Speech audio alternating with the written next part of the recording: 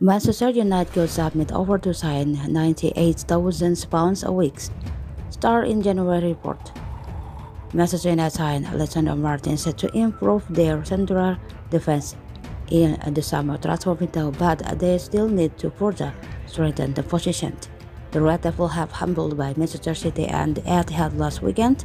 The Sky Blues hit 6 goals against the Old Trafford outfit, who got a huge reality check. We have lost every game that skipper Harry Maguire has started this term, and Victor Lindelof has been average this term, therefore a new CB could be lured. If reports in the media are anything to go by, then United are linked with Slovakian international and Inter Milan star Milan Skriniar. The Nerazzurri centre half will be out of contract in June 2023, and Manchester United can secure a agreement into January to lure him on a bosman in the summer transfer window. According to Inter Live, Manchester United need a player like Skinner, and they could even submit a bit early as January to sign him from the Serie Giants.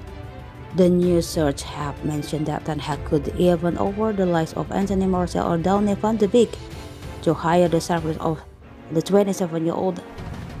However, it is said that Inter would reject such a proposal. The two-time Slovakian Player of the Year, who earned around £98,000 a week, a football transfer, has won every major domestic title with Inter Milan, and he has been the leader of their backline for a long time. In your view, should Manchester United submit an offer to sign Milan Skriniar in January?